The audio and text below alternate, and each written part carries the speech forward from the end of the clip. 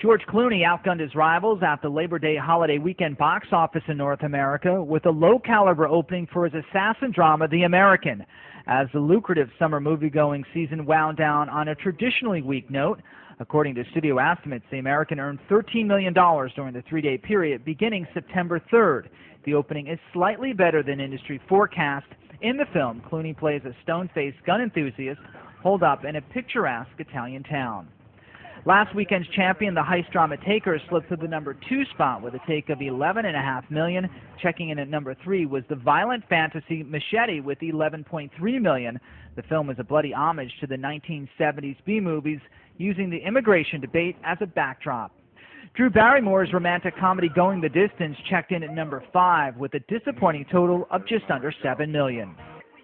Hip-hop star Kanye West is apologizing again, writing on his Twitter account that he was wrong and has suffered a lot for stealing Taylor Swift's moment at last year's MTV Music Video Awards.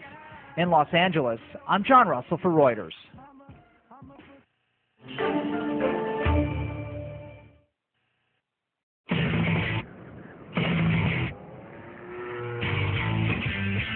If it was simply about money, every bank loan would be a guarantee of success.